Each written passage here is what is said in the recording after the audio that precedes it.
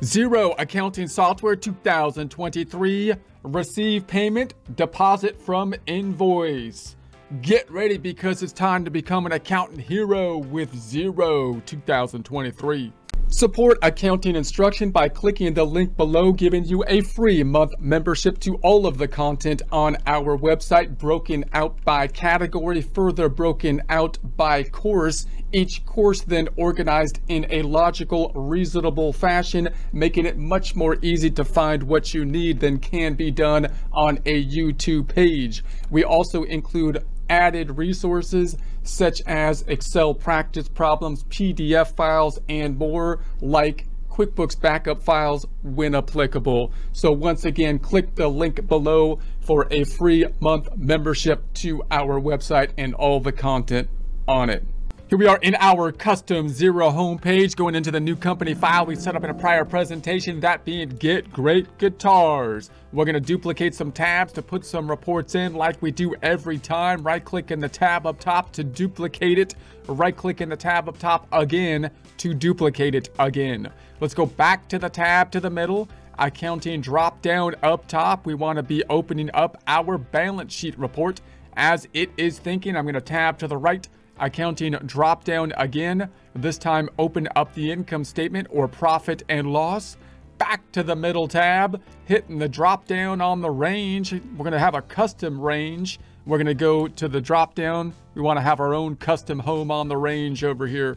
We're going to have it on December 31st, 2023 and have it up to date home on the range. Tab into the right. This one looks good for the income statement. Let's go to the first tab now. And now we're going to imagine we're receiving payments for invoices that were issued in a prior presentation. So remember the flow here. I'm going to jump over to a flow chart. This is a QuickBooks desktop flow chart, but we're just looking at the normal flow of an accounting cycle and, in essence, the sales cycle, which is this middle area. Remember that it depends on the industry that you are in. So if you had a very basic industry, like you just collect money from YouTube or something, then you would probably just have a deposit coming through the bank feeds that you would record as revenue once you receive it, using the deposit form to record the revenue. However, if you have a cash register or something, it gets more complex because although still on a cash-based system, you now have to collect the cash, most likely group it, or the credit cards, receipts, and whatnot, in such a way that you can deposit into the bank so that you have the internal controls of checking your cash register to your sales receipts and whatnot, and that the deposits going into the bank in the same format that it will be on the bank statements, so you can reconcile. If you're in an industry like a bookkeeping firm, a law firm, where you do the work first and then invoice the client, then of course we're going to enter the invoice. And a lot of e-business is going to need an invoice these days because that often is the form to facilitate the sales transaction when we email out the invoice. So we've sent out the invoice. Now we're going to be receiving the payment. So you can think of that as a deposit type of form that is going to be happening when we receive the payment. Now, usually, if you're in a system where you're getting one payment per invoice, then it's usually fairly easy for us to then receive the payment and deposit it directly into the checking account. So for example, if you send out an invoice and you would expect some kind of electronic transfer or something like that, and you receive the payment for that dollar amount of the invoice that goes into your bank account, then we can record the received payment as basically a deposit at that point in time. However, we could imagine more complex situations where we're going to get paid on the invoice, or multiple invoices get paid, for example, or maybe they pay us through some other kind of payment platform like a payment portal or a credit card or something like that. And then the credit card company is going to be the intermediary receiving the payments. And when they group the payments that actually hit our bank account, they might have multiple invoices that they've received payment on and put one lump sum into the bank account. So that's one of the common issues that come into play with our receivables in our sales cycle, is the grouping of the money that's going to go into our bank account on our books in the same grouping and format on the bank statement, so that we can do bank reconciliations. So in order to deal with that issue, sometimes you might create an intermediary clearing account, which you might set up another checking account, for example, to have a holding account that you can put your money in, and then when it gets grouped, either cash grouped together or credit card payments grouped together to actually go into your checking account, you can then take it out of the clearing account and put it into the checking account in the format that matches what's on the bank statement. So we're going to practice that middle step, which can be a little bit confusing of a step and something you have to think through to see whether or not you need to have that middle step or not. When you're at a cash register, you can clearly see why that might be the case if you're collecting cash payments and or credit card payments, right? Because if you're selling $5 items all day long, you're going to be collecting the cash. When you go to the bank, you're going to deposit not $105 transactions, but one lump sum transaction for the sum of the day's sales. So that means that the bank statement's going to show that one lump sum, and you would like your books to reflect the same thing. So you're going to have this clearing account that can help you to facilitate that process. So let me show you. Let's see this in Xero. Let's go on over. What I'm going to do first is go to the accounting dropdown, and let's look at our chart of accounts. And I'd like to add a clearing account, which I'm going to set up as basically a bank type of account. And it's the money is just going to go in and out of the clearing account so that we can then group it if we need to into the checking account when it hits the checking account. One other thing I just want to mention before we dive into that is the bank feeds. You might think about how the bank feeds are going to fit into this. You could try to wait till something clears the bank. You invoice someone. If they're going to pay you electronically, you could try to wait till it clears the bank to then match the bank feed deposit to the invoice. You could kind of test that out, but again, that will be difficult to do if, for example, you receive multiple invoices and whatever platform is facilitating the sale, like a credit card or something, groups the payments together. You won't be able to do that as easily. So you're going to want to think how the bank feeds are going to fit into your system if you're invoicing clients, because the invoice is a non-cash kind of transaction. So we'll talk more about that when we get to the bank feeds course or section, but just want to point that out. All right, so we're going to add a bank account here. I'm going to add a bank account. Now it's going to make me try to connect it. I don't really want to connect it. I just want to add it. So I'm going to say this is going to be, let's just say Chase. I'm just going to type in an account, but it's really just going to be a clearing account. Chase US. All right, that's just a bank. So I'm just going to put something there. And then I'm going to skip the check-in because I don't want to put up an account there. Account name is going to be the cash clearing account. You could come up with a more creative name like undeposited funds or funds to be deposited or whatever you want to call it. And we're going to call it every day. Okay. And then account number, they're going to make me put something here. So I'll put something there. I don't know the code I want to use yet. So maybe I'll just see if they let me post it without it. And then I'll put it in a second. US dollars, good. Save it and continue it, por favor. So there we have it. Now I can look at the code, which is the account number here. So the checking account is 1100, so it should probably be under that. So let's say 1110, let's say. I'm going to edit this and put a code 1110 for the account number code. And I will say, let's save it. And this, I put the day. I think it's good there. Okay, let's save it. So there we have it. All right. So now we're ready to go. We can now collect on the invoices. So we entered invoices last time. We could track the invoices by hitting the drop down up top, and I go to invoices. We can also track the invoices under the contacts, but this is kind of our list of invoices. If I go to this tab, these are the invoices that are awaiting payment. So we expect to be paid in whatever format we're expecting payment. Now, this is the format we expect payment gets a little confusing these days because you might be expecting electronic payment. They might send you a check. You might give them multiple options to pay you. You might be using other platforms to help to facilitate the payment. So whatever the process is, you're going to need to make sure that you're able to track the receipt of the payment, obviously, and then when it's going to be hitting, the checking account, and then we're going to record the received payment here, which will decrease the accounts receivable, and the other side is going to go into the, in our case, the clearing account, and then we'll put it into the checking account from the clearing account.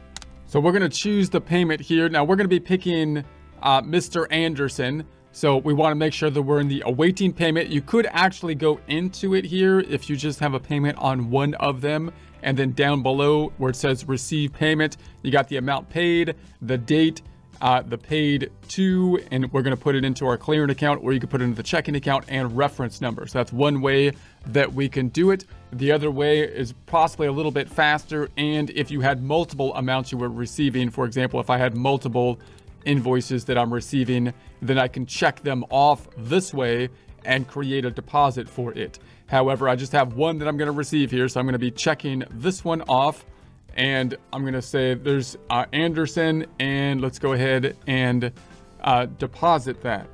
So this gives us our new batch deposit. Now we only have one item in the batch, but you could have multiple items that you were depositing this way.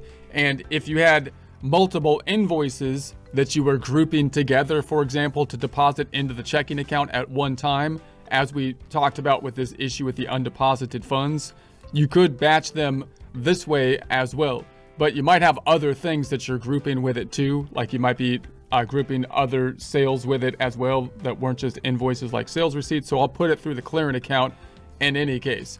So we're going to say the date is going to be January 18th, 2023. For the practice problem, it's a deposit, and we're putting it into not the checking account, but rather the clearing account that we set up in this practice problem. So that's going to be increasing the clearing account here because that's going to be a deposit. The other side's going to decrease the accounts receivable. Not only that, but it's also going to be decreasing the subledger for accounts receivable for the customer Anderson Guitars. So let's make the deposit and check it out. So we'll make the deposit and then go on over to the balance sheet, update the balance sheet so it's up to date. And then we're going to go down and say, let's check out, there's the clearing account. Clearing account looks good. And then the accounts receivable, let's go into the accounts receivable here and check it out. We're going to say, all right, we had the decrease. So there's the receipt payment form, decrease to the accounts receivable. That's good. Going back, I'm going to open up another form. Notice there's no impact on the income statement right now because there was an impact when we made the sale, but the subledger for accounts receivable will be impacted. So if I right click and duplicate a tab just to look at another report for the subledger of accounts receivable, I'm going to go to the reports on the left-hand side. You can also hit the drop down for the reports. Let's just search it down here. We want the receivable. Let's look at the aged receivable summary. Aged receivable summary, like a fine wine. It has been aged well. So now we've got all we really want to look is the total here. So we got it broken out by total, and we have it broken out by customer 23,721.50. That ties out to what's on the balance sheet, or it should, 23,721.50, but we would probably be tracking it internally in the first tab now. We could go to the accounting dropdown if we go back into, or let's go into the business dropdown, and let's go into our invoices. And now that invoice up top is no longer awaiting payment, right? So the invoice is no longer awaiting payment. If I go into the paid area, there's our paid invoice. So that's one way we can track it. We can also go to the contact drop down and go to our customers perhaps, and we would like to see Anderson Guitars, going into Anderson Guitars, and we can see our detail in here. So invoice approved and invoice paid. All right, let's do another one. So I'm going to go back up top and hit the business drop down, and we're going to go into the invoices. And so, oh, by the way, the others, oh no, let's go and do another one. So Jones Guitars, let's go into awaiting payment over here. Don't get ahead of yourself. We're going to go into the Jones Guitars. So we'll add this one. So I'm going to select that one. And again, if I had those two at the same time, that I think the payment's going to be grouped together when it goes into my my bank account, then maybe I could have selected both of those items together and had a grouped deposit that goes into my checking account. And that's one method that we could use to solve kind of that grouping problem, which is probably all you would really need as to a method, and therefore wouldn't need basically the clearing account that we're setting up, because it's likely that you would get you would be processing all of your received payments through an invoice if that's your normal cycle. However, you can imagine situations where you got paid, say, cash from the invoices, and then possibly you got paid cash from a cash register received payment type of stuff. And in that situation, you would still need like a clearing account. So we're still going to kind of imagine a clearing account situation just to get the concept of the clearing account. All right, so we're going to be putting this in here. We're going to make the deposit and do this again. So we're going to say this happened on January. I can hit the drop down this way. January 18th again. Let's do that. And 2023, I'm just going to say deposit, and we're going to say this is going to go into the clearing account again. For Jones Guitars, looks good. I'm not going to have a reference number. What's this going to do? Increase the clearing account. And the other side is, because it's a batch deposit and we made the clearing account a cash type of account, the other side decreasing the accounts receivable because we're paying off an invoice. And we can connect to the invoice, by the way, if we clicked on it here just to check if we wanted to do that. And it's going to decrease the subledger, breaking accounts receivable out by customer, in this case, Jones Guitar being the customer. Let's do it. Let's deposit it. And then hit that big blue button. The green pops up because it's good to go. Balance sheet, update the report. We want up-to-date stats here. Stat. So we've got our clearing account has the two items within the clearing account now. So if I'm going to deposit them together, again, if they were both invoices, I could have deposited them into the checking account as one lump sum by selecting both of those invoices and making the one deposit. I might have wanted to do that if, for whatever reason, due to credit cards or whatever the payment processing form I'm using is, that it was going to hit the bank account in one lump sum at that 9599, so I can do the bank rec. If they're going to be hitting the bank account with two separate transactions and like this, then I would like to see it in my system that way. So once again, I can tie out to the bank accounts. And so again, the clearing account's a little bit redundant in this system, but again, you can imagine that you could have a situation where you're going to also get receive payment forms, money in forms like that were cash that you're going to deposit together along with these items that are in the clearing account. And therefore, again, you might have a grouping problem when you deposit it into the checking account. So we'll just check that out conceptually. The other side, accounts receivable, 19,122.50. If I go to my aging account and update it, then we're now at the 1922.50. So that should now tie out to what's on the balance sheet. If I go to the first tab then and look at this internally, business drop down, look at my invoices, then we can see that we have the awaiting payment invoices have now decreased, or there's one less of them. The paid invoices are now here. We've got the two in the paid invoices. If I hit my contacts drop down and look at my contacts, I can go to Jones Guitars and go into that. They still owe us some money, but they paid off this invoice. So invoice paid. If I go into that invoice, by the way, you could see the detail of the invoice. So there we have it, amount due, no amount due. So less payment. I can click on the payment and link on over to the payment. So here's the transaction, batch transaction. Very, very nice. All right, let's do one more. I'm going to hit the drop down on the business again, invoices, and let's do Smith here. So let's go to awaiting payment, and we're going to pick up this one this time. That's the one, and then deposit it. Boom, we got a payment for that one. And the date I'm going to say is again January 18th, let's say. reference deposit bank account is going to go into the clearing account, and we're going to say that this will be, there's the invoice for the 8,000. This will increase the checking account, the clearing account. This will decrease the accounts receivable, and it'll also decrease Smith Guitars, the customer subledger for accounts receivables. Let's deposit it and do it again. We've seen this before. Let's update it. So now we have in the clearing account 17,599. Again, if I would expect that all 17,599 was to hit the checking account in one lump sum due to the credit card processing or whatever, I could have checked all three of those invoices off and deposited them directly into the checking account as one lump sum, which hopefully would tie out to the bank statement for the bank reconciliation. Or if they were going to hit the bank statement in 3 separate deposits, I could have chosen them one at a time and simply put them right into the checking account. So the clearing account is redundant in this example, but again, you could imagine a situation where you might get paid in something other than invoices, where you still might have a need for the clearing account if you also are receiving payments from clients.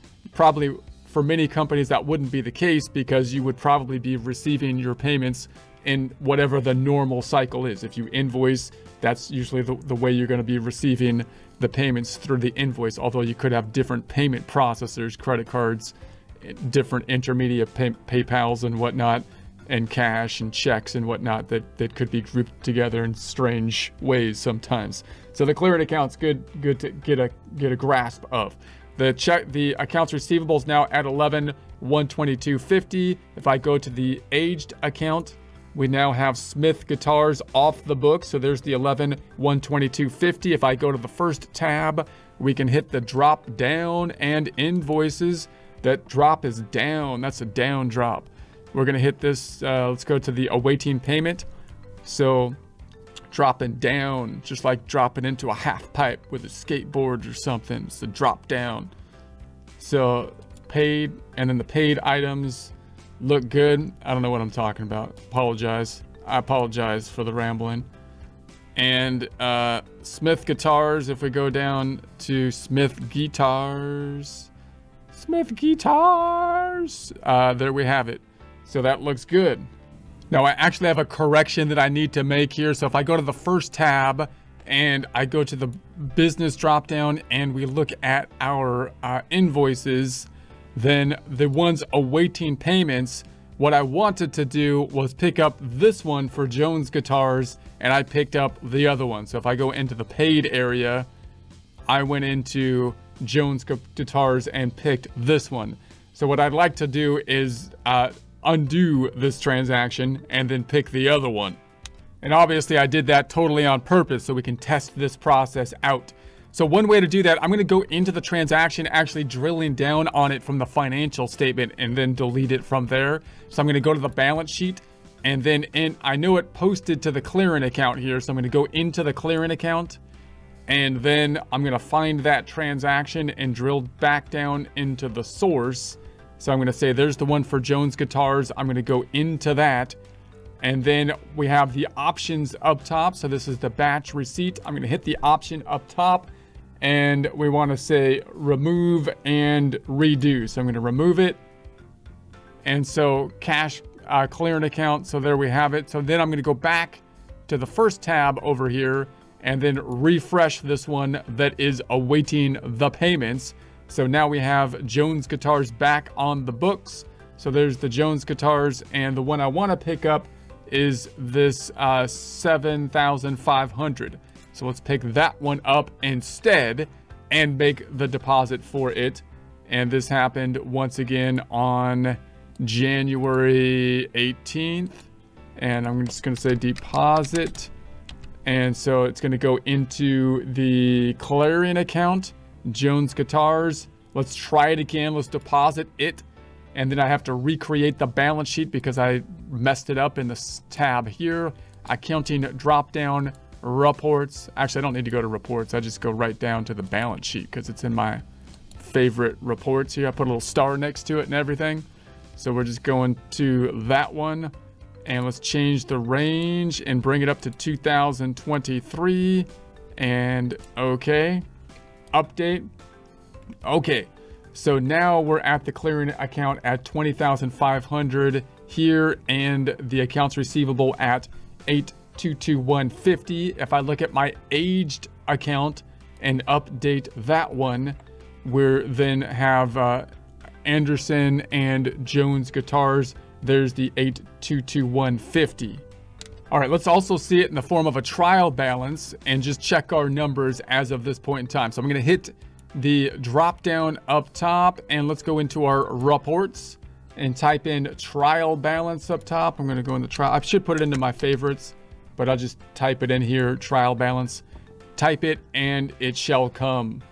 Type it and it shall come. And so then we're going to hit the drop down and we're going to say custom date range 2023 and update. So this is what we have thus far. If your numbers tied out last time, then you would think the only things that changed that could be off if you made an error or whatnot would be the 20,500 and the 822,150, because those are the accounts that we worked on this time, and I showed you quite intentionally what you can do if there's an error that happens. You can drill back down onto those source documents and make the adjustments that you need to make. Usually it's a date issue oftentimes, especially with the practice problem, so you can expand the date range and see if it is a date issue, if these two numbers change or if any of the numbers change when you expand the range. And then you can drill back down onto the source documents and make the adjustments necessary.